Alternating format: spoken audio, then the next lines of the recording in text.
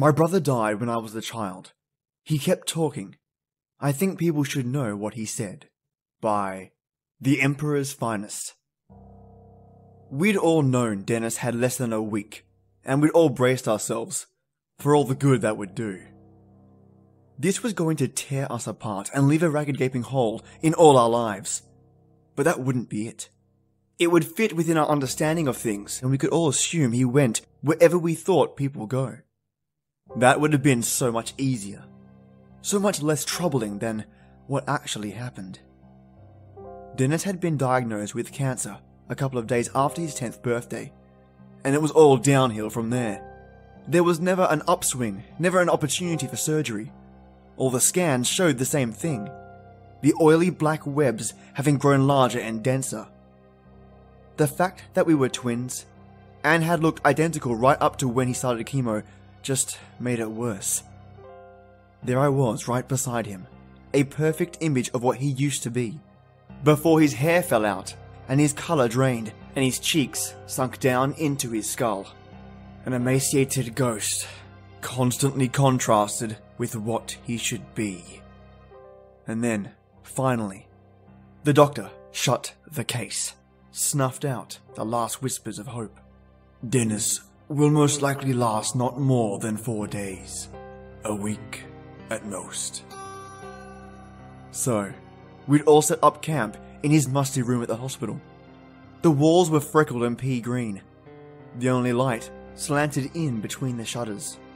Glaring bars stretching out across the floor, just short of Dennis's bed.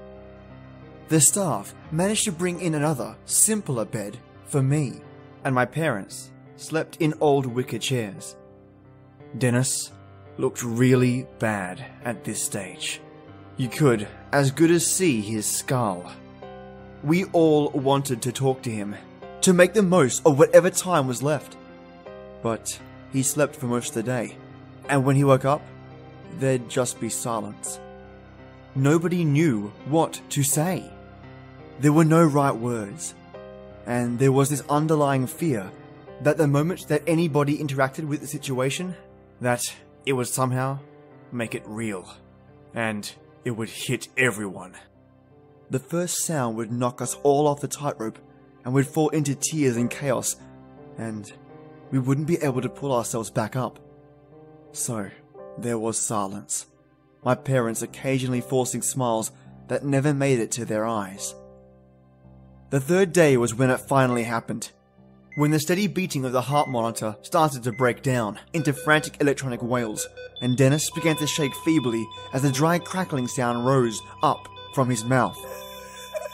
My parents exploded out of their chairs, my mother heading straight to Dennis, grabbing his shoulders and pleading at him to stop it and be alright. My father was at the room door, screaming down the hallway for help. The doctors and nurses at the hospital had changed lately. They started treating Dennis differently. Before, the resuscitations were always these frantic, desperate efforts, like 100-meter sprints. There was a desperate desire to succeed in every single moment. Now, it was different, more like a steady jog. These were people who were going through the motions, ticking off the things they were meant to try, from little checklists in their mind. I don't think it would have made a difference either way. The cancer had finally tipped over, and his system just couldn't shoulder it anymore.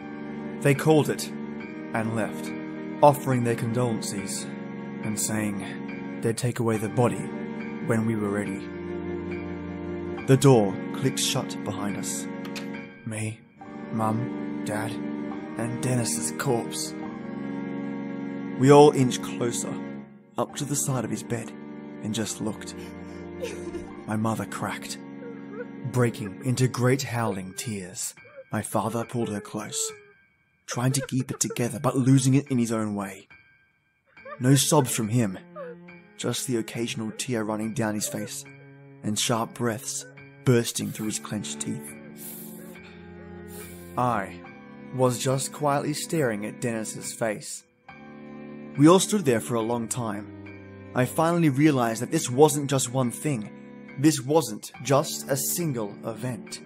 For the first time, My mind started running away with itself and unfolding all the endless implications of this, every one of them causing my gut to sink. And for me to miss him so much, even though he'd just been here. I was never going to talk to him again. He was never going to laugh at me again. We were never eating dinner again. We were never going to school together again.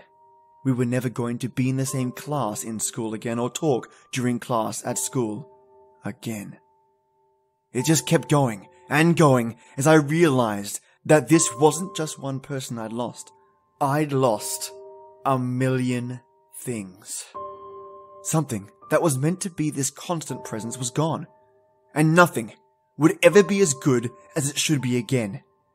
Everything I was going to do would be soured by the certainty that I wouldn't be doing it with him, or that I wouldn't be able to tell him about it later. It had only ever been a childish assumption that any of that would happen. I was the first to see his lips quiver. Mum, Dad, his lips are moving. My parents froze, still clasped against each other. My mother curled over and supported my father. We looked down as his lips continued to quiver. My parents went quiet again. They must have been trying to hold back hope, assuming it was some kind of nervous tic. But it kept going. And finally, in a dusty, hoarse voice, so faint it was like you were hearing it on the wind, he said my name. Harry. My father sprinted across the room, yelling for the nurses to come back. My mother was clutching her mouth and stumbling back from the bed. The workers tumbled back in and went through the checklist and shocked him with the defibrillators a few times and reached their verdict. We're sorry, he's still dead. But I heard him talk, said my father in a small, pleading voice. Look, it could have been gas escaping. But, said my father before a tiny, scraping sound cut through the room. Everyone turning towards its source. It was coming from Dennis, halfway between a sigh and a croak. Harry, it's all so dark, so cold, so dark, and it's pulling me down, pulling at my insides and taking me down. A moment later, nurses started on their rounds again. But this wasn't some perfunctory run through the checklist. You could see it on their faces, in how hurried their movements were. They didn't know what was happening. They weren't even sure they were doing the right thing. They moved onto the defibrillator again, sending crashing waves of power down through Dennis's chest before listening with a stethoscope. Doesn't make sense. It doesn't make sense, one was mumbling. After 10 minutes, they all stepped back. They'd run the checklist out. Nothing had happened. What's happening? My mother screamed. One of the men, a doctor I think, answered. Nothing is happening. We try and pump in oxygen and it does nothing. There's no pulse, and we can't induce one for more than a second or two. The body's temperature is down 3 degrees. He's deceased. But we heard him, I said. I know, but he's dead. The dry grating came again and everyone shut up. Please, Harry, where are you? I walked over to his side. I wasn't relieved he was talking, I was only afraid. This was wrong. I wanted to run. I wanted him to just be gone, so I could cry with my parents and be done with it. But I kept walking and put my hand on his bony, cold and clearly dead hand. I'm here, I said. I can see grey. A little bit of grey, but it's so far away.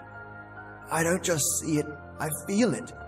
I feel it, and I never knew something could be so far away. I'm already so far down, but I need to get so much further to get to the grey. I didn't know how to respond, so I just stood there and listened to him talk about the darkness and the distant grey smudge. Sometimes he'd answer me, sometimes he wouldn't. And a lot of the stuff happened around me in the next few hours. Everyone who worked at the hospital must have been in and out. Even my parents started to leave sometimes, when they accepted I was the only one Dennis seemed to be aware of. Dennis was looked at by every type of doctor they had in there, and nobody understood. They started moving him around on a stretcher, taking him to the equipment they couldn't just bring to him. I had to come along. I was the only one who could keep him talking. It was a long time before anything was turned up. They'd gotten desperate and had put Dennis in a fMRI machine. They'd fully prepped a corpse and put it in a machine for the living. My entire family was in the room. A cold, confused fear had settled in my gut, making me feel a little bit like throwing up. "I think we've got something," said the technician who was looking at the monitors. "Please, just tell us what's happening." She had moved past terror and hope and was now above all else exhausted, her red face slack and empty. "Look, this scan looks for where the blood is in the brain. Well, the thing is that none of the blood in the brain is moving. We know that from his pulse, but something is happening in there. Something the machine can only pick up a little, but there is some kind of activity. Now, I can't be sure, but I think the activity is clustered around some of the parts that control movement. Everything else is totally dead. He's obviously conscious. He's using complete sentences, but... "But what?" said my father. "But it's like whatever's doing the thinking is somewhere else, still interacting with the stuff that does the talking." "That's exactly right," came a voice behind us. I looked over my shoulder and saw an old man in a grey business suit. He had a well-trimmed silver beard and was all around a strange contrast to the clumsy chaos that had engulfed the hospital. "Who are you?" said the technician. "I am Daniel Coens," he said, handing the technician a crisp business card. "I'm with the Ophius Institute. We're a semi-private medical research body, and we've dealt with a few cases similar to this one. The hospital president has already agreed to let us look into this." Almost invisibly, a number of men had moved in behind Cohen and were now making their way over to the technician. "These men will explain the confidentiality situation surrounding issues like this. We'll handle the boy from here." More men. These ones in pure white scrubs that had a strange logo on the left breast got Dennis back on the stretcher and led us all into the hallway. We followed wordlessly, never thinking to say anything because at least these new people represented new possibilities. A completely new road that might lead to an explanation. They rolled Dennis into an operating theatre and my mother gasped. "Look, just what are you doing?" said my father in a husky voice that made it obvious he was still holding in tears. Coens, who had been striding ahead of the stretcher with a speed that belied his age, had stopped once we got to the theatre, and was now taking deliberate care to look all three of us in the eyes. We were still in the hallway. The operating theatre door shut behind us. He answered in a low, comfortable tone. "We're not performing surgery. It's just the quietest part of the hospital, and there are no distractions in there. We want nothing more than to understand what has happened to your son. This sort of thing has happened before. Your son is conscious and, as we understand, he will only talk to his brother here. We want to use Harry to ask Dennis our questions. We believe this would work best if he and Harry were alone. We've got the theatre wired so that we can hear the answers." My parents didn't say anything for a while. My father broke the silence with weak, staggered words. "Do you think he might come back?" "I know that even if he does, it won't be for long, but I'd really like him back. For however long." I didn't say enough. I wasn't big enough to say the things we had to say to each other. "If such a thing is possible, I swear we will do everything in our power to make it happen. We've prepared a private waiting room for you two." Coens gestured down to the turn in the hallway. There were two people in the white scrubs standing there. Pete and Shirley will lead you there, if you would please go with them. My parents began to shuffle down the corridor, my mother still buried in my father's side. My father kept throwing looks back over his shoulder at me, like he was afraid I'd vanish. Soon, they were gone, and I felt Cohen's hand come down on my shoulder. I turned around to him and he knelt down, so we were closer to being level. I know this is very hard on you. I know this must be the worst day of your life. But do you think you're up to a quick history lesson? I couldn't bring myself to answer properly, but some curiosity managed to rise through the delirium and shock, and I nodded.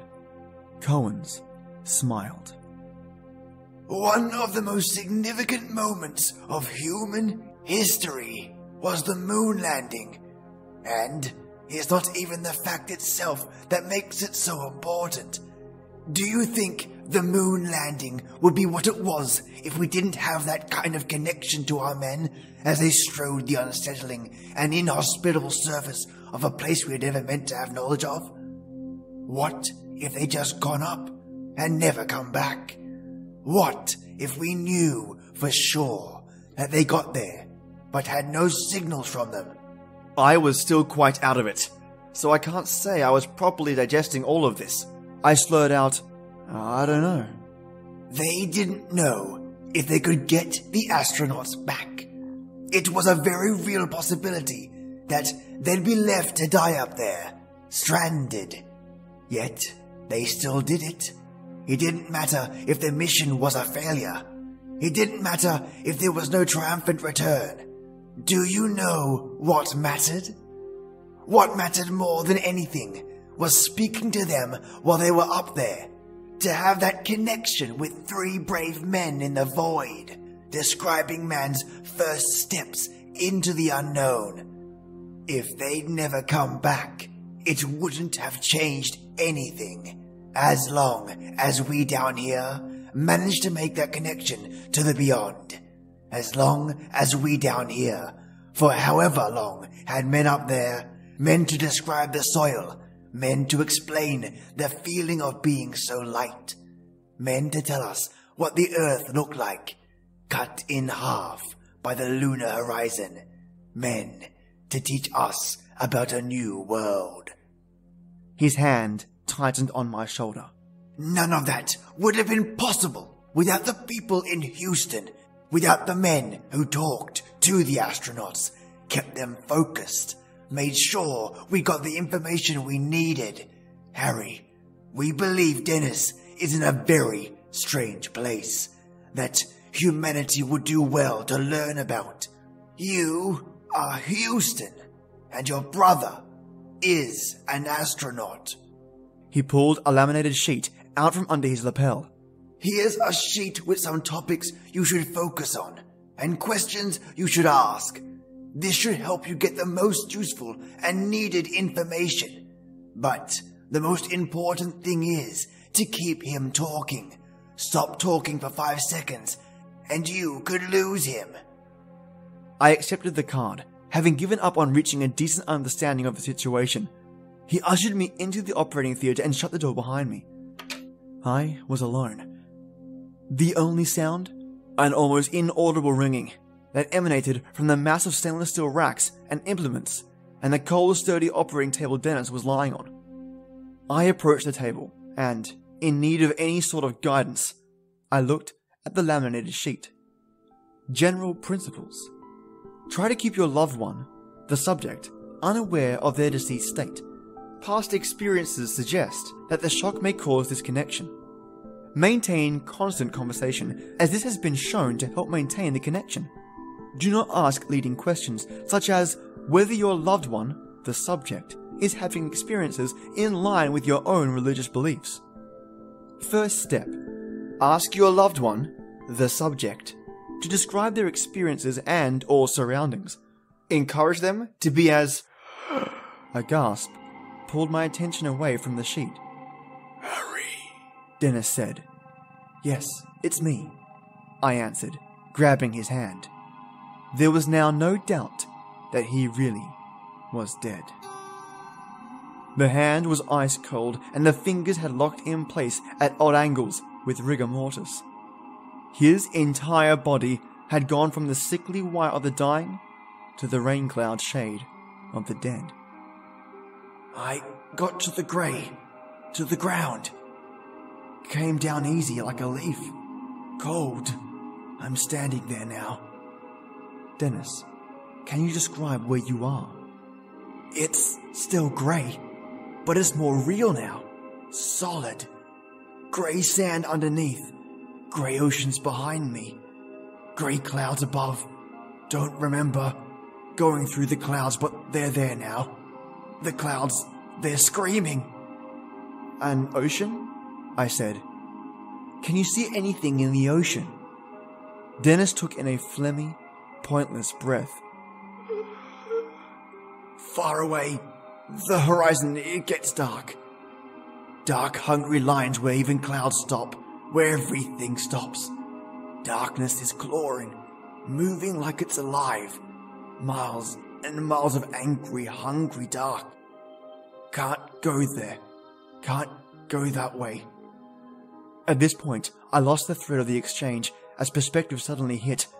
All the things I didn't understand and the fact that whatever Dennis was, he wasn't alive. I broke, crying and wailing and digging my face into his bare, emaciated ribs, cold like meat straight out of a fridge. I kept squeezing his hand harder and harder, pushing the stiff fingers closer together. Dennis, please come back, please. Wherever you are, just get back here. Harry? Harry, are you crying? It's hard to tell. So much here sounds like crying. His words struck me deep enough, making my sobs catch in my throat, and I just started looking at him again, settling back to my previous catatonic distance from what was happening. And I just started looking at him again. I can't come back. No getting back.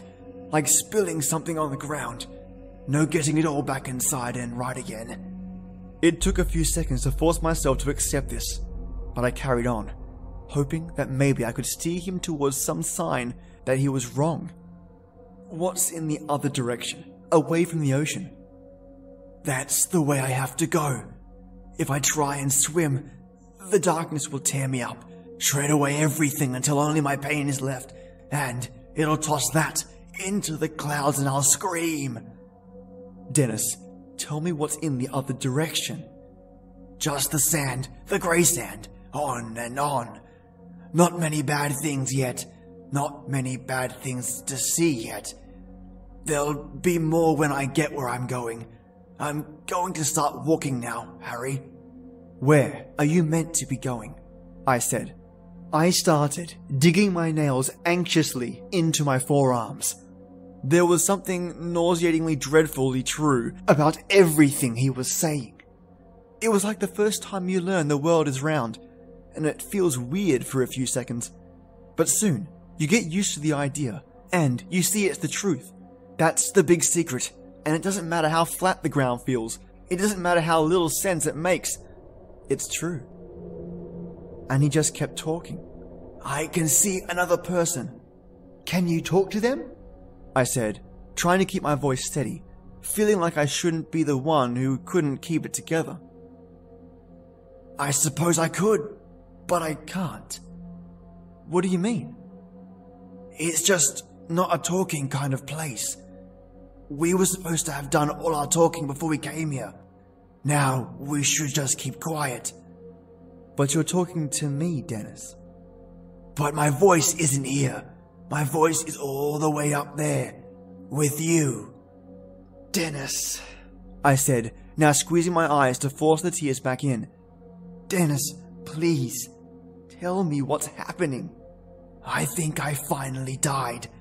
And what's happening now is what happens next. The thing that was always going to be happens next. It feels right, in a scary way. It's been expecting me for so long. Since before I was even a fuzzy little thing that might happen. Since before our parents and their parents. And so far back, it's been expecting me. Please, stop talking like that. You don't talk like that, you never have. Sorry, you just sort of see things different here. Some things you know without even being told. Some things you forget.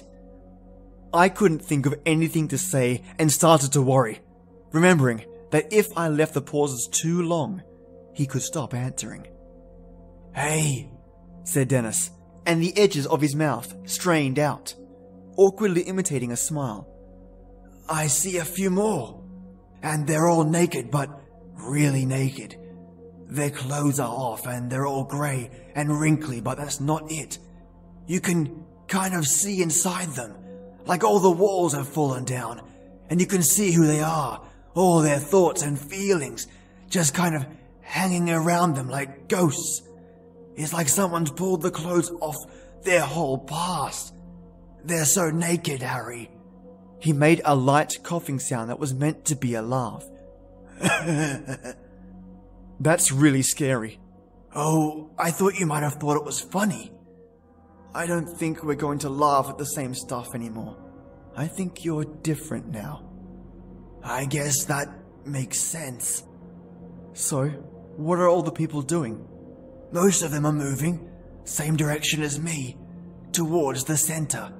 The center of what? It's just called the center. Maybe the center of everything. But what? I said, starting to lose control. Why do you have to go? I don't have to. Nobody has to. Just like you don't have to shake someone's hand when they put it out, or answer them when they talk to you. But it would feel wrong not to. It's what you're meant to do, and there's not any other good options. You don't want to stand still. What happens when you stand still? Depends. A few days ago I passed this woman. A few days? I said, gripping the cold steel of the operating table as I was filled with an eerie sense of vertigo. You haven't been dead for even a day. I passed her a few days ago, he said, carrying on like he hadn't heard me. She didn't reach the center. She just sat down, started going her own way. She pulled one side of her ribcage out and it all stretched, spreading up to her left so high, stretching out the arm, grabbing its corner. Most of her skin started to get hard and flaky, like old wood or crumbling stone. I can see her, self, musician, liked music, kind of thought of her life like a song. Sometimes it repeated itself, some bad notes here and there, but it was pulling itself together. She was reaching the chorus and it ended. It was over so fast, and she can't accept it. She picked this sharp rock off the ground, and she's scraping it past her ribs like a huge harp, or something angry. Trying to make music, keeping the song going, but it's an awful sound. Soaring bone, and it's never going to replace what should have come next. She's already grown into the ground. She's going to be here forever, trying to make the music she missed out on. There was nothing to say to that, so I just went quiet for a while, assuming he'd keep talking. He didn't. Dennis. Dennis! No answer. A terrified jolt ran through me, and I started slamming my fist onto his chest. Dennis! Come back, Dennis! A growl tore out of his mouth, and his frame thrashed upward, causing me to jump back and tumble down onto the floor, smashed into the surgeon's shelves, and causing gleaming surgical instruments to rain down around me. I didn't have time to think before I'd forced myself up again and bent over the operating table to stare desperately into my brother's eyes. I took his hand again, squeezing it as hard as I could. "Harry," he said, and relief flooded through me. "It's been so long. So long, it's been years." What? "I've been walking for years. Years and years. It keeps getting worse." It hasn't been a day. "It's been so many years and everything keeps getting worse." What? What's worse? "It gets worse, closer to the center. There's so many people now, thousands, tens of thousands, and they're all walking to the center." But what's so terrible? "There's more. So many more like the girl with the harp I told you about. Stuck in place, trying to fix what happened, angry about what happened, rooted to the ground, moaning, calling out names of the people they think did this to them. Sometimes a few join up, and when they get all hard and crackly like old statues, they start to grow together, start to feel each other's pain. Sometimes there's mountains of them. Entire landscapes of people crying about how unfair it all is. I'm still walking. But where are you going? I told you, the center. I'm getting close now. All the clouds with their screaming faces and curving. All curving and being pulled in the same direction. Twisting their way into the center. Please, just stop walking and come back. Can't. No coming back. Besides, I have to keep moving like everyone else, doing something weird. It's the quickest way for the walkers to notice you. Oh God, what are the walkers? Started seeing them more as I got towards the center. They're all over the place now. They're these things, walk around on 3 legs like stilts, covered in sharp, black shells like thorns. Remember the aquarium? They're kinda like those urchins we saw at the aquarium. But the top part, the main part, is more exact, kinda arty, like a sculpture designed the shape. Reminds me of some kind of chess piece. When they notice you, they come over you, toppling towards you but never falling over on those legs. Spindly. Yeah, that's what you'd say. They're spindly legs, and they stop right over you. You're just between their legs, and you see the holes under their main bit, and the tendrils come out. Red, windy tendrils with these itchy hairs come down, and they start curling and swinging all around you. You almost don't mind at first because they're red. You've been seeing nothing but grey and black for years, and the tendrils are red, and it's beautiful. But then, they touch you. They touch you and it's awful. Every bad thing you've ever felt, every bad thing that ever happened to you starts bubbling up to the surface, drowning you. All the pain that ever went into you rises up and out. The walkers feed on it. They lick it with their tendrils. They love the taste. The taste of all the things that shouldn't have happened. They love to taste the misery. Eventually they get full and move on, and you get up and keep walking. Jesus, Dennis. Jesus. It's fine. They're bad. But you get a sense of perspective here. Sure, they're scary for you, but they're nothing next to the center. They're bottom feeders, moss that grew on the outskirts. If they're really like sea urchins, then the center must be like a shark, or a whale, or some huge thing right at the bottom of the sea that's too big to come up near the surface. You've never said things like this before. I don't know how to describe it. When you're here, stuff just breaks down a little, and you don't always need to have learned a word to know it. This place is less obsessed with causes and 2 + 2 equaling 4. Its job isn't to make sense. But what is its job? I don't know. Maybe I'll find out at the center. He went quiet again, and this time I wasn't sure I wanted to stop him drifting off. I wasn't sure I wanted to hear any more of this. But regardless of what I wanted, another groan soon creeped out of his mouth, and he was back. Shit, I see it now.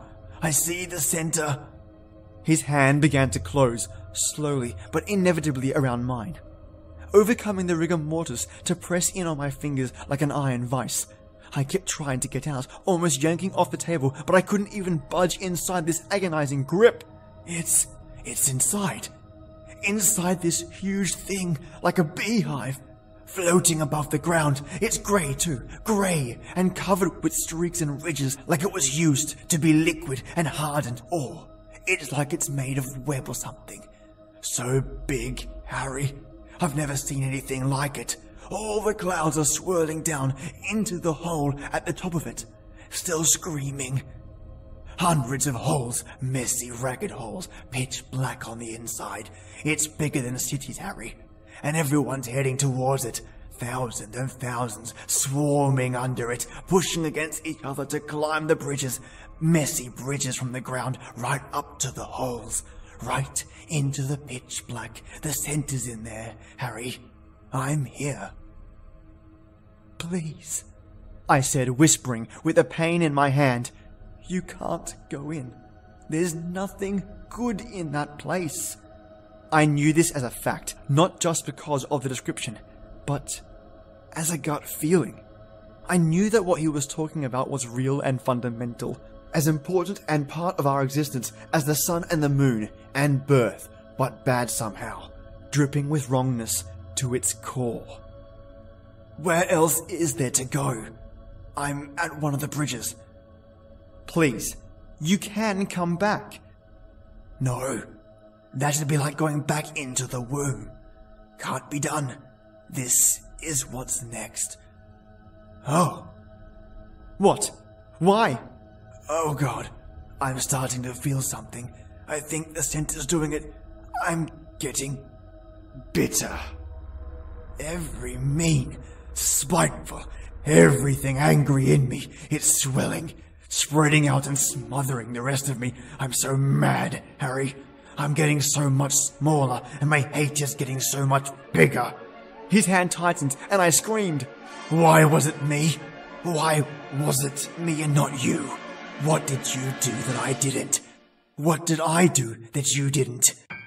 I'm sorry, I said, fully in tears. His voice had changed. It was still quiet, but it was rabid. Each word growled and soaked with vitriol. I hate you. Do you know that? Still able to stand. Still able to run. Still able to breathe. I fucking hate you. I was hurting all the time. And you just stood there feeling sorry for me. You couldn't feel any of it. Just waiting to see me die so you could fuck off and do everything I never would. I was yelling and screaming for someone to come in and help. I'd almost pulled Dennis off the table, his torso hanging over the side, held straight by whatever force was allowing him to squeeze my hand. In all this, his eyes were still as dead as they'd always been. And then we went limp. His hand let go. His back sagged, and he crashed to the floor. He'd broken 3 of my fingers, but shock was keeping it distant. I threw myself down onto my knees to see his face, slapping it, and looking for any sign he was still there. He gasped again, fainter than ever now. Oh no! Oh Jesus! I'm inside, and it's so much worse than I thought. It's beyond worse. It's so far past the worst I thought something could be. Please, Dennis, please, tell me what's happening. It's the center. It's so big and floating above me. It's so much bigger than the hive, so much bigger than what's inside. The whole inside is so much bigger, it's so big. It's grey too, always grey and cracked like stone all over, endless miles of it. His voice had changed. It was whiny and small and afraid. It's hurting me, Harry. It's hurting me more than I ever been hurt. And it hasn't even noticed me. Please, the man told me you need to describe it. He said if you kept talking, you might stay. So big, he said, his voice wobbling and breaking like he was crying. Its fingers are bigger than skyscrapers, and it has so many fingers, millions, and ribs. The body is all ribs. Or are they just fingers all folded up? I don't know, but there are so many and so big, Harry. And the masks, Jesus. What masks? The masks. It faces bigger than countries, all different. Some of the eyes are perfect circles. Others have huge pointy holes where the mouths should be. Some are blank and some have 8 eye holes, and some look like human faces. Like perfect human faces with deep, dark, hollow eyes, all of them. The inside of all of them is so dark, a living dark, a pulsing dark, pulsing all together, and it's so huge, and you can feel it pressing it on you, filling the air with badness and crushing down on you, and from inside you can feel the bad in you reaching out to it like a baby reaching out for its mum. And Jesus Christ, Harry. He was breathing in and out faster and faster, shallow sacred breaths, instincts overcoming the fact that he didn't need air. Dennis, talk to me. What is it? What is it? It's not the devil. No, that's what I thought at first, but it's not. It's more like God. It's like if God hated everything. His breath hiked up again. Oh, Jesus, it sees me. Please, please promise me one thing. Just one thing. What? What is it? Please don't ever die. One last breath rolled out of his mouth. I tried everything to get him back. Everything I could think of in an animalistic burst of desperate energy. I hit him, shook him, pleaded, but he was really gone this time. I knelt there in the room for a while. His last words carving into a deep part of my mind I knew I could never dig them out of. The next few hours, in fact, the next few days were kind of a blur. I remember men in the Institute's white scrubs coming in and dragging me away from the body. I remember my hands getting seen to and put in a cast and sling. I remember Daniel Cohen sitting me down in a bright white room and interrogating me. He called it a conversation, but it was an interrogation. A warm interrogation, but a man who could be kind if it meant getting what he wanted. He asked me if I had any visions or any strong sensations, if I thought Dennis was telling the truth, and if I could explain the ways in which Dennis was acting differently than he already was. I was detached and drowsy from exhaustion and trauma and pain from my hand, and just answered honestly. At the end, Cohen's made me memorize a phone number and sign a load of confidentiality forms, making it very clear that not a word of this could leave the hospital. I was to call if I started experiencing any phenomena I thought were related to my Dennis, and finally, they left. My parents and I took a taxi home. We didn't talk about what had happened after Dennis died, and I supposed that even that was this secondary add-on to the simple fact that Dennis was now properly dead, and not coming back. We went home, got to bed, and the next morning we had a wordless breakfast with an extra chair pulled out. The years flew by and the whole experience became something I just had to live with, some dreaded thing my thoughts would sometimes steer me back to, but mostly I managed to keep living, to accept it all as something I couldn't understand. The fact that Dennis was gone was always worse than the way he went, however terrifying and unnatural it was. But lately, I've been having a dream. It started off vague and incomplete, but every few nights it repeated, getting longer and more vivid. It always starts the same, with me and Dennis, both of us kids again, on a green hill on a bright clear day, crisp air sighing past us. I can't remember most of the words, but the gist is that he's bragging, showing off, saying that Dad loves him more, that he's better than me, that he's going to keep being better for as long as he's alive. He's going to keep making Dad love him more for as long as he's able. And I'd gotten so mad. Way madder than I'd ever gotten if he'd said those things in real life. I see a rock and without thinking, I pick it up and attack him with it, knocking him over and beating him again and again until his skin was swollen and torn and you would see parts of his skull underneath. He managed to push me off and run, and I followed, never thinking twice about it. I chased him so far until finally he runs into a pass between two mountains in a long, dark range that I somehow never see until that point. The range extends to either side, seemingly forever, and the sky above it is saturated with heavy dark clouds. It's like Mordor or something. I always stop running at this point, knowing that I've chased him far enough. The job is done. I start to leave my body, surging forward down the pass, no longer myself. Just a nameless, thoughtless observer, gliding like a ghost for a lack of legs. He runs down the dark paths, on and into a sunless, barren country on the other side, a place where the soil is grey and dry. He runs for ages, but soon he stops and falls and curses me, screams about how much he hates me and how much I cost him by driving him into this place. He rages for a long time. Then a second person comes, sometimes a man, sometimes a woman, sometimes old and sometimes young. They say they too were driven past the mountains, or that they wandered past them by mistake and can't get back over. Dennis always says the same thing. Then let's suffer together. Let's hurt together.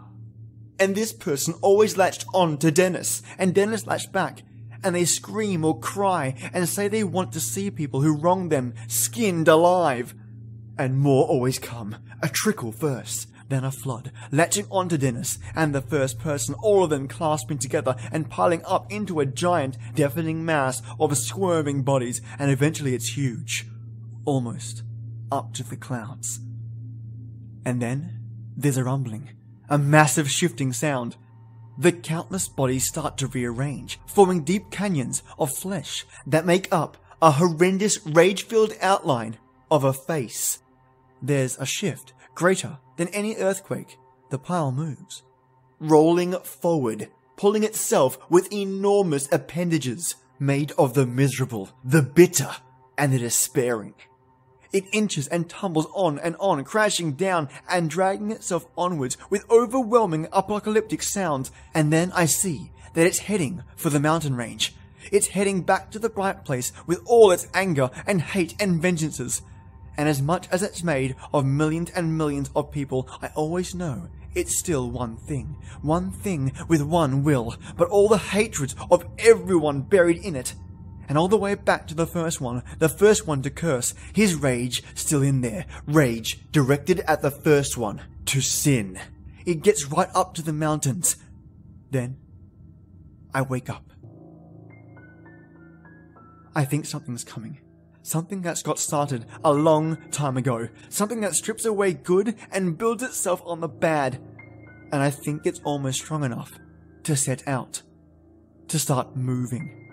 And I think when it gets here, the living will be no better off than the dead.